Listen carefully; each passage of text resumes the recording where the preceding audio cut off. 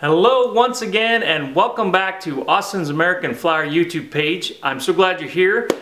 We're going to do something kind of different and fun tonight, and a big shout out to Joe, whose comments last week on one of the videos I posted got the gears turning, the steam flowing, and prompted this idea. We're going to do something tonight that I've never thought to do before. I hope you find it intriguing. We're actually going to do somewhat of a tractor pull, if you will, but with steam engines, diesel engines, and all American Flyer vintage equipment.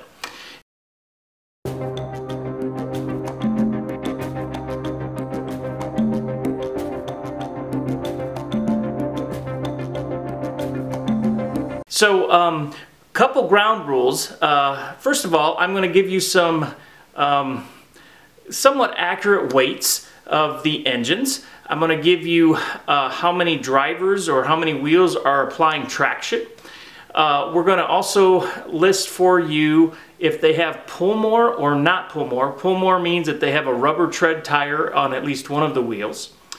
And on top of that, we're going to start our pulling on a 4% plus grade. Okay, so we're gonna put these engines to the test, and I have honestly no idea what's going to have the best pulling power. On flat track, they for the most part do pretty well, but once you add in that angle of resistance, we'll see what happens with a grade. The other thing we're going to do, and bear this in mind, is the cars that I'm going to specifically use are the Searchlight cars from the late 1940s. These cars are fairly heavy in and of themselves. They're metal frames, they have a metal plate, they have the actual Searchlight on them.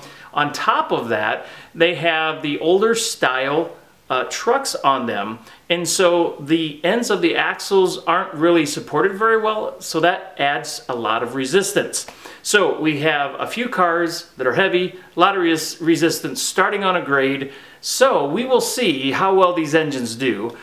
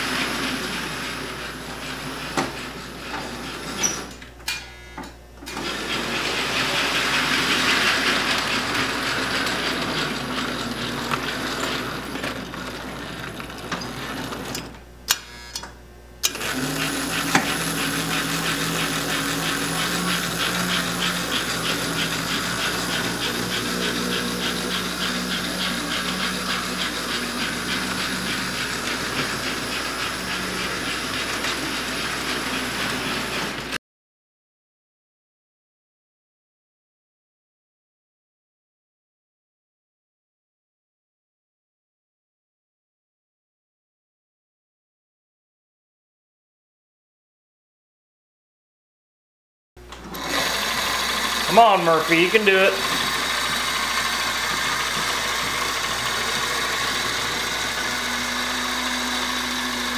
Or not.